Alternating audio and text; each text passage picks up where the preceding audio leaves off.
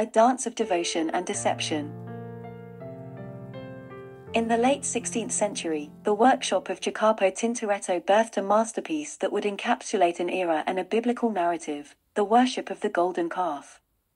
The painting, rich in detail and emotion, transports viewers to a pivotal moment of collective ecstasy and idolatry. Amidst a lush landscape, dozens are drawn into the magnetic pull of a golden calf, an idol signifying wealth and prosperity.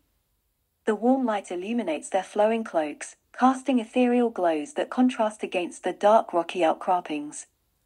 Every fold of fabric, every strand of hair is meticulously rendered, a testament to Tintoretto's workshop's mastery.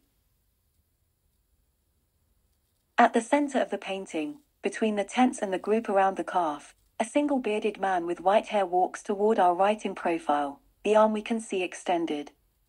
The landscape beyond the people has a lake lined with trees at the foot of the hazy mountain, which almost reaches the top of the composition. Finally, in the upper right corner, atop the rocky outcropping close to us, a person, seen from the waist down, kneels, wearing a rose-pink garment. Golden yellow flames flicker out around and behind the person. The elderly man on our left is emblematic of wisdom yet ensnared in this dance of devotion. His amber-brown robe mirrors the earth, his gaze is fixed upon something beyond our view, perhaps questioning this momentary lapse into idol worship.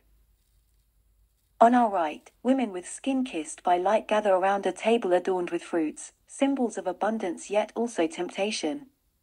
Their gazes are directed upwards, they too are entranced by something unseen yet profoundly felt. This painting captures not just a biblical tale but also reflects Venice in 1594, opulent yet on the brink, devout yet decadent.